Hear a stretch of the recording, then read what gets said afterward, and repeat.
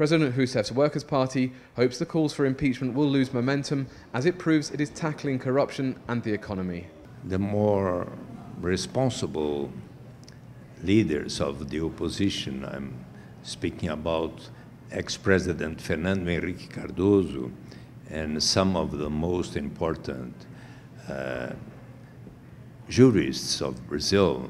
I can quote Professor Dalmo de Abreu Dallari, a very well considered professor of law, now at his 81 years of age, but he wrote that it's not conceivable now to ask for impeachment of President Dilma Rousseff. She was not responsible for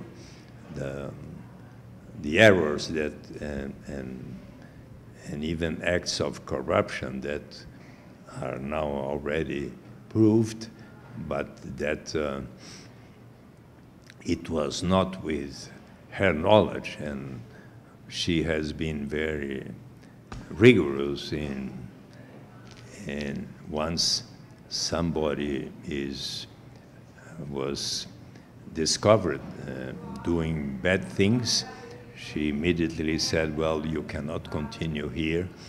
And so this is not an easy thing to do, but she has been very firm and serious, and I recognize that quality in her behavior.